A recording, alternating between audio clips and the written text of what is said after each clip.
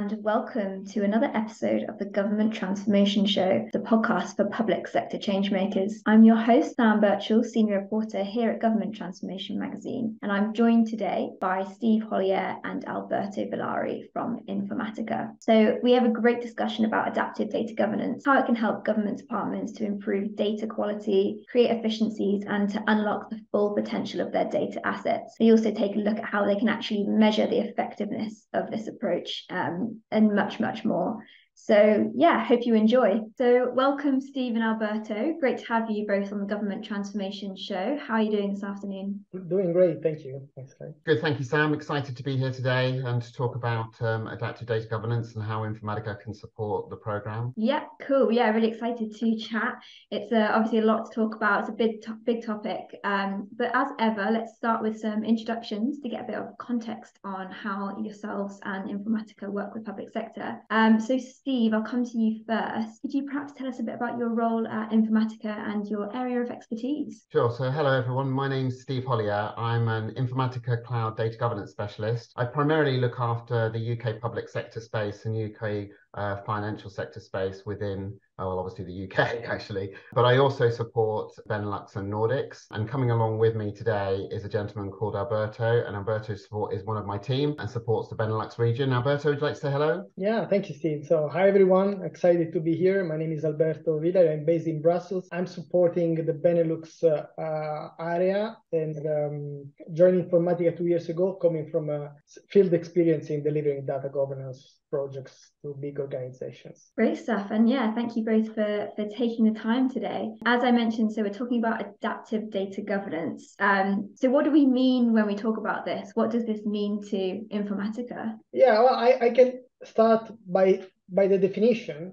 because adaptive data governance is a model where flexibility to the approach of data governance determines a way of helping organizations to navigate through the challenges of data governance, but at the same time not fixing roadblocks or red tapes too much, and being able to adapt to their day-to-day challenges. And this particularly comes handy when it comes to big complex organization, and public sector definitely is. Dynamic is the keyword for adaptive data governance. And at the same time, big organizations need to undertake this path in any case, because they need to guarantee the interoperability of their data across different departments and data ecosystems. What is your take on that, Steve? Yeah, and that's absolutely right, Alberto. And actually, adaptive data governance is coming up quite a lot in a number of government departments that I talk to at the moment. It actually helps to promote data transparency and accountability within the different departments. What we're trending to find is that it establishes a clear data management policy and for the procedures as well, and actually creates oversight and auditing capabilities. What this does mean is that government departments can better manage their data and ensure that it's being used in a responsible and ethical manner, making sure that the right people are using the data at the right time. We're also finding that adaptive data governance can play a critical role in enabling some of our public sector organizations to unlock the full value of the data asset, understand how the data is being used, where it resides, improve service delivery, drive greater innovation and efficiency across their operations. So it can be really helpful within the UK government sector space, which is why I'm probably finding it coming up time and time again. Yeah, and you mentioned a few kind of hot topics right there. So I guess managing complex data ecosystems, promoting data transparency, accountability, improving service delivery, driving greater innovation and efficiency across operations. So definitely all key areas or challenges that public sector organizations are really looking at tackling right now.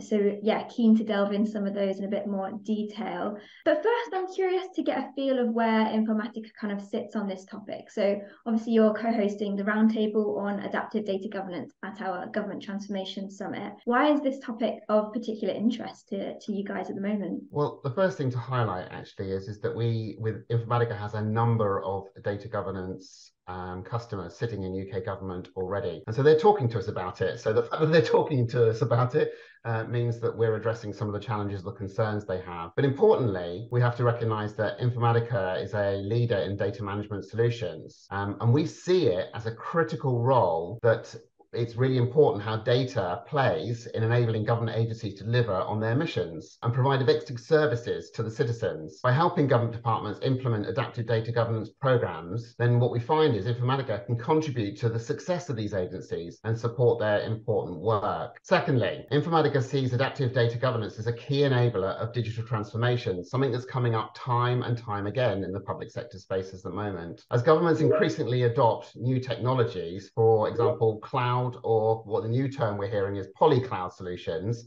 and want to implement new processes to better serve their citizens, it becomes more important than ever to ensure that data is managed in a way that is flexible, responsive, and can support the government department's innovations. Informatica is committed to supporting government agencies in their effort to improve not only data quality, but data security and compliance to regulations. Adaptive data governance is a critical tool in achieving these objectives, and Informatica is really proud to be at the forefront of this important area of innovation. At Informatica, we believe we have a platform that supports adaptive data governance, and this is a vital component of any modern government. We're excited to be helping our government departments navigate this important area of data management and achieve better services to its citizens. Yeah, really interesting. And I guess kind of delving straight in, I suppose, but what are some of the key challenges that you've seen government departments face when implementing data governance? And more importantly, I guess, how can adaptive data governance really help to address some of those obstacles? But definitely what we experience so far in big organizations and governmental big institutions like that are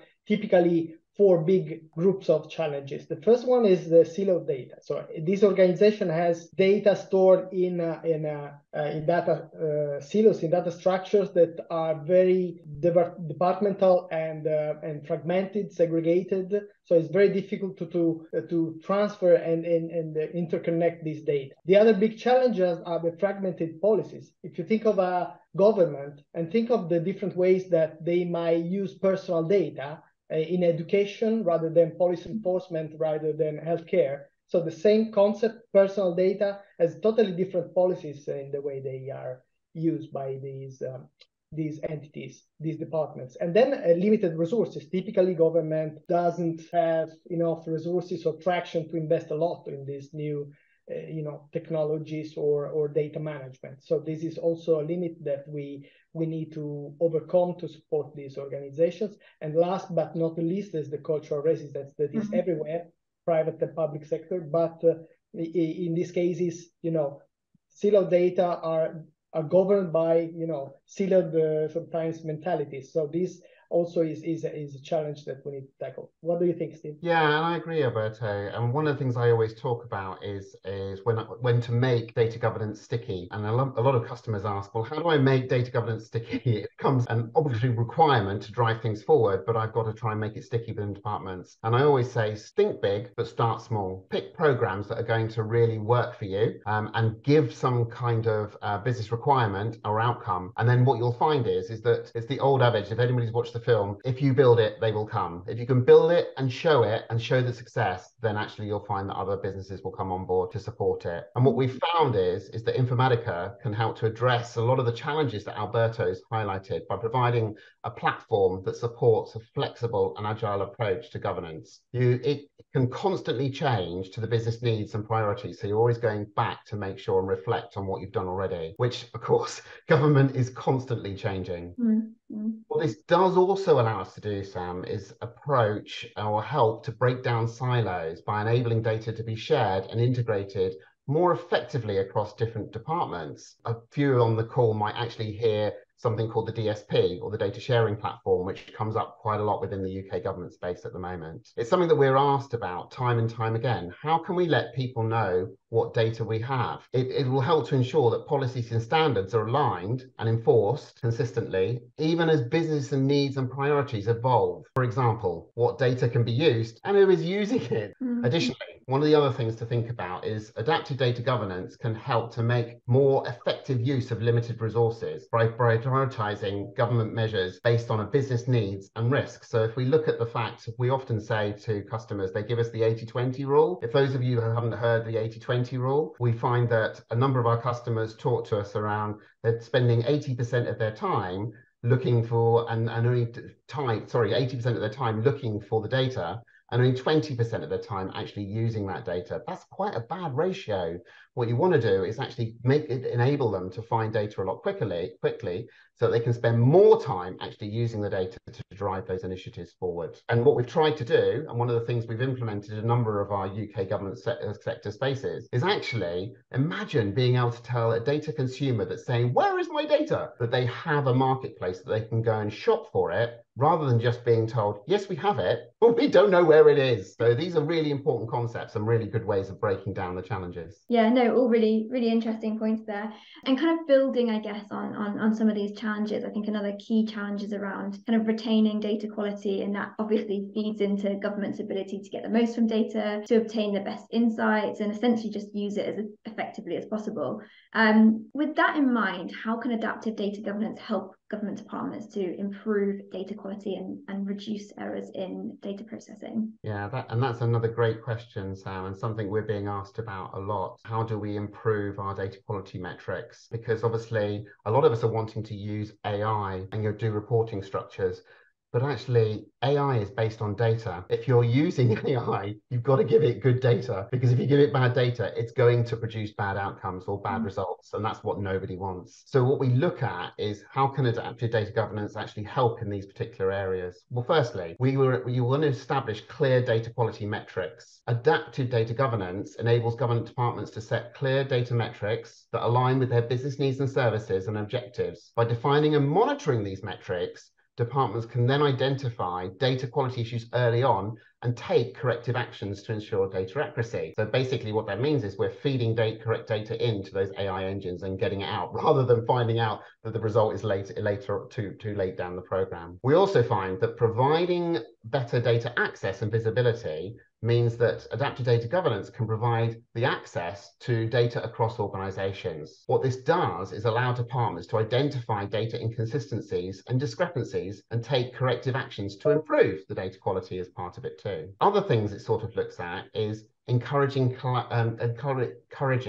collaboration and accountability. By actually understanding what information they've got and how it's being used, it can foster that collaboration, accountability amongst the stakeholders involved in data management. By involving all the relevant data stakeholders in data governance processes and departments, you can ensure that everyone is working towards the same goals, and there's a clear accountability for data quality across all the organization, which is really quite important too. Then we can look at another thing. We've also got improving data integration. By using data governance, we can help improve data integration across different systems and applications. We can bring the right data and link the right data together. We can make sure that data is integrated and consistent across the organizations, and the departments can reduce errors and improve their data quality as part of it. Overall, adaptive data governance can provide government departments with the tools and processes needed to improve their data quality and reduce errors in data processing. And that's really quite important. We're trying to help departments to improve their services, get better and informed decisions, and achieve their mission objectives. So that's how it can help, Sam. Yeah. And I'm really interested to hear, I guess, how Informatica's solution can support not only adaptive data governance, but onwards to an emerging trend that we're hearing more and more about, which is data observability, which, if I manage to say it, because it's a tricky one. But Alberto, perhaps you could speak a bit more on this. Yeah, absolutely. So think about all these good things that Steve just mentioned and explained, and imagine how you would coordinate and monitor the behavior of data in real time. So you would need really to have a way to track and monitor the KPIs of data in real time across the data landscape they travel through, right? So data observability is a concept that refers to the ability to observe, measure, and analyze the behavior of data in real time across your landscape, organization, or set of systems. And also including in this map, think about the processes so that you can easily connect what is going wrong with where is going wrong and who are the people involved in this process. And you can start triggering remediation initiatives almost in real time. So by the moment you decide to use a new data collection, new data set to feed the new service, you start understanding the behavior of this data as they happen. You cannot stop the world and say, okay, let's check what if everything is okay and then start again. The work keeps running, and then you have to be able to adapt and monitor in real time to the new services you're going to provide. So this, of course, requires the right data enablers, right? Right, Steve? Yeah, and you're right, Alberto. And the one thing we can think about is, and you asked how Informatica helps in that, we actually provide a comprehensive set of tools and technologies that enables these departments to implement effective data observability. I can't say it now, Sam. It's possible. It's such a mouthful, and I've practiced so many times, but only the Italian here can say observability. That's because you look at it in that way, Alberto. Some of the examples of how we can support it is from Informatica's Cloud Data Governance and Catalog, or some people will know it as CDGC, Cloud Data Governance and Cataloging for short. It enables organizations to not only discover, so we talked about discovering their data assets across a multitude of ecosystems, be on-prem or in cloud, but also catalog it and profile the assets across those wide systems and platforms. And what it also allows you to do is create, and I know Alberto's mentioned this in the background, is trace lineage. So understand their data flows across a technology landscape too. What this does enable the organizations to do is to gain a complete view of their data assets, and then going back to some of the data quality, ensure accuracy and reliability of their data. Yeah, and it'll be really interesting to see how that becomes, I guess, increasingly important, as you both said, to see organizations that really want to unlock the full potential of their data assets. But let's talk about efficiency. How can adaptive data governance help government agencies to really improve the efficiency of their data management processes? Well, this is really interesting because this comes up quite a lot, and we've seen this in a number of surveys. So the IDC survey, for instance, that did a review of CDOs fairly recently, of that, they actually found that only 27% of data practitioners actually completely trust their data. That's pretty poor, actually. Sorry. And then we look at we're finding that trust, when it moves, data moves from its particular origin or first create, the further it moves, the data degrades. So the quality of it gets worse and worse. And what we're also finding, so back to that thing that we talked about before, we're finding that 30% of the time can be spent on non-value add tasks. So poor data quality, fixing those, finding the data, fixing the problems around data to provide to the engines in the background. Those are quite big numbers appearing in there. And then what we're finding is that when a company or an organization then adopts adaptive data governance, it can help those departments to improve their efficiency of data management. And there's a few ways you can start looking at it. So if we start with just streamlining workflows, what we find is you can use adaptive data governance to identify and streamline data management workflows by understanding the flow of data through different systems, processes, and departments. What that means is that they can optimize their data management workflows to reduce redundancy, eliminate errors, and reduce the time it takes to process data. So going back to some of those bits where people are using or wasting time in other areas. We also look at automation as well, and that's really quite key. So adaptive data governance can also help to automate certain aspects of data management, such as data cleaning or data validation. This can also reduce the burden on staff and improve the accuracy and consistency of the data. I mean, that's just some, but Roberto, when you've been talking to customers, what else have you seen? Yeah, well, another important aspect is the standardization. Again, think different systems, different data ecosystems that they need to talk the same language. So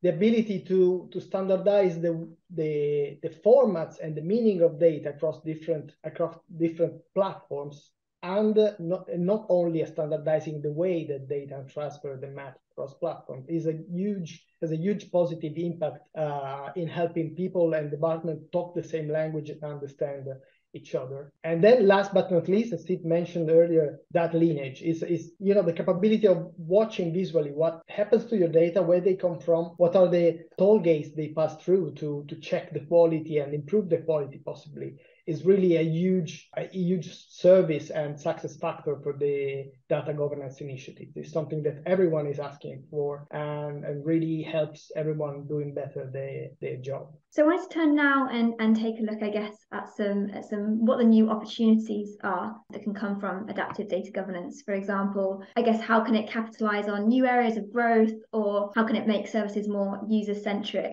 which is something obviously we're hearing more and more about at the moment. I guess, which, Alberto, perhaps I'll come to you first, but what is the direction kind of you're seeing in government services? Kind of where are they headed, would you say? Well, yeah, the new opportunities for any organization and public and government organizations particularly are basically starting from improving their data quality. Everyone, the first reaction when they think about we need to do something for our data or about our data is they think about data quality. It's a sort of, Pavlov reaction in everybody's mind, right? Improve data quality, reduce errors, and enhance the efficiency of the data management processes. All these things come together. The quality doesn't come out like from a black box magically. It requires the governance around it, right? It requires people that is knowledgeable about data, their meaning, what is supposed to be their quality, and when it's not there, where to fix or look for the problem. So overall, a better understanding of the data assets is really a key success factor. And another one is that having this treasure of data well mapped, well connected, well understood, and qualitatively accurate, then you can start capitalizing on this treasure and creating new areas of growth. So new opportunities for innovation, for data-driven innovation. So think about all the new services that are coming out from, etc. I keep on thinking about smart cities, but anything that we receive as a citizen is new, is coming from this process. But also everyone is talking about artificial intelligence, and Steve mentioned that earlier. So if you want to really leverage this new technology, then you really need to master your data, from end to end, basically. Otherwise, you risk to produce wrong outputs. And as I said, what in the business they used to call customer experience, we call it citizen experience. So the ability to provide with new services, more user-centric, better tailored to the single user and customer or citizen. Sorry about it. And I think all these are the opportunities that comes out from a good data management and data governance.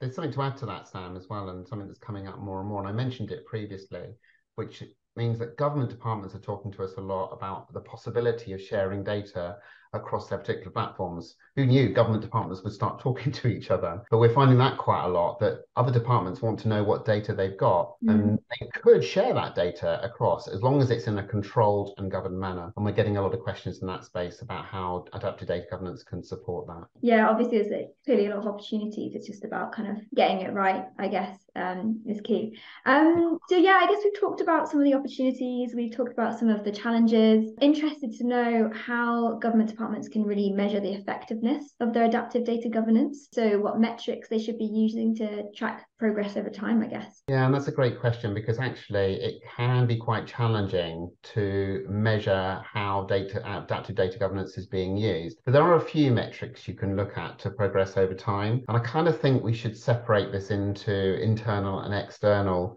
KPIs. But let's talk about the internal ones. So the internal ones to think about. So the first one we can think about is data quality metrics. We've discussed that. You can measure metrics such as completeness, accuracy of the data, consistency, and timeliness of the data as when you start looking at that. Data usage, you can measure by tracking the number of data requests that have been received. So we spoke about that marketplace for data. How often is that data being requested? And audit that. How many number of data sets are being shared, and the number of data related queries that are being handled as part of it. Some interesting metrics there. Data security. This can be measured by the number of data breach potentially that have come through, although I hope there would be none in the UK government space, but obviously we know that some do occur occasionally. You can look at some of the pen testing that's going on to show some of the unauthorized access attempts that are going on as part of it, or the level of completeness with the data security regulations that we've got existing out there. You've also got things like process efficiency. You can sort of look at this and measure it by tracking the time taken to process data requests, the number of errors and exceptions encountered during the data processing, and the level of automation in the data management processes. And then, of course, another one to think about is performance metrics. These metrics can be measured by the efficiency and effectiveness of the data management process. Examples could include the time it takes to process data requests, the number of data-related issues that are being reported, and how long it does actually take to resolve them. So there's some of the ones I would look at. Do you think you've got anything to add to this, Alberto? No, absolutely. And I totally agree with your approach, internal and external metrics, because the internal metrics are those able to support your data governance programs and you know, measure the way that you're improving the overall efficiency of your system internally. But then from outside, what does the citizen or the user sees? These are also metrics that can be measured. So I can think about the service delivery speed and accuracy. So by measuring the speed and the accuracy of the service, the department can determine if their adaptive data governance programs are helping really to improve the quality and efficiency of citizen services, right? And then the customer satisfaction, of course, we are all invited to reply to customer satisfaction surveys. And there's a reason behind that, because every organization, they want to really post-check if what they're doing is perceived as good as they think they are, right? So that's another important aspect. And then, of course, also reduce errors and reworks, because the efficiency is as an impact inside and outside the organizations. Whenever you need to rerun some process, you will need to involve your end customer or the citizen in this case. And then, of course, the data quality is something that everyone is able to perceive or to sense. So you can measure it accurately internally, but from outside, if my name is misspelled or poorly addressed in my mailbox, then it's something that I can really feel a bit like, okay, what's behind that? Why are they having it wrong? And then last but not least is the compliance, the way they're using data, the way a public service is using my data really makes me happy or unhappy if in the opposite case. So this is a really things that we can measure, and it's also part of the communication. I think that the government organization, that they can publish yearly reviews of how they're doing and the way they're improving these factors, and some way promote their services more and more through the good use of data. Yeah, really useful to see how progress can actually be measured, and also useful to kind of hear how you can divide these up into external and internal metrics. Really interesting. But what are the benefits, I guess, of using Informatica's adaptive data governance solutions? It'd be great perhaps to hear some examples of how they've successfully implemented, Informatica's solutions. If you could perhaps give us a bit of flavour on some of those examples. Yeah, and this is always an interesting one, Sam, because obviously, while we can't discuss specific accounts due to the privacy of those accounts, I am happy to put people in touch with each other. One thing I've learned is UK government accounts do talk to each other and they share information. And this event that we're coming to on next week will actually allow customers within the public sector space to share. So there are a number of government departments using Informatica at the event. So come along, see Alberto and myself, and we'll put you in touch with those customers. But just to look at some of the benefits that the departments are finding by using the Informatica solution, they're numerous. Firstly, we've got a number of customers that are using the solution to improve data quality, which is critical for business decision making and providing accurate and timely services to citizens. It can also help increase efficiency in data management processes, reduce error, redundancies, and improve collaboration across the departments, which we're finding happening quite a lot. Departments are talking to each other much more now. We're actually helping a number of departments as well to provide a comprehensive view of the data across different systems, applications and databases, enabling a holistic approach to data management. This can be especially useful for government departments that have complex data environments or are wanting to take advantage of cloud technologies. We've mentioned, and I say cloud technologies because we've got a number of customers within the public sector space that might want to put data on Azure. They also might want to put it on AWS, and some are even using Google as part of that too. Imagine trying to manage that across a government department. Other things that we can think about, and for example, data quality and data sharing are critical components of data interoperability in government and public sector spaces. Data quality ensures that data is accurate, complete, and consistent across different systems and the different departments, which is essential for making informed decisions and providing high-quality services to its citizens. Data sharing, on the other hand, allows different departments and agencies to exchange data and collaborate more effectively, which can lead to better outcomes. And what we're finding is the Informatica platform that we're talking about here is really great at being able to enable departments for data sharing through its comprehensive suite of data management and data governance solutions that we've spoken about before. And there's other things that you've been looking at as well, Alberto, in the background. Could you add to that? Well, I think you said it all. Well, what we've been discussing so far is that in terms of data sharing, Informatica data integration solution enable organizations basically to integrate different and disparate sources, manage data access, security and compliance, and improve data interoperability. And then I think every organization in the world is looking for these three big achievements, big pillars now in the way they operate. So in conclusion, we are also looking to setting a data governance for a public sector workshop to discuss more in details all these aspects and listen from the field what are their needs and expectation and the state of art. But in any case, we have already good starting points. One is come to the round table next week, everyone, and introduce yourself, and let's start triggering this conversation. Join one of our data governance webinars and seminars that are anyway out there, and the best practices are common, whether it's government, business, private business sector, etc. And also we have put in place a bit more elaborate CDO Academy for those who really want to study the science behind data governance and the processes, operating models, best practices that translate these good ideas into practice. So we all look forward to meeting you all on the 11th of May in London next week. Lovely stuff. Yeah, really looking forward to the event. And again, we can delve into some of these topics a little bit deeper on the day. Should be a good time.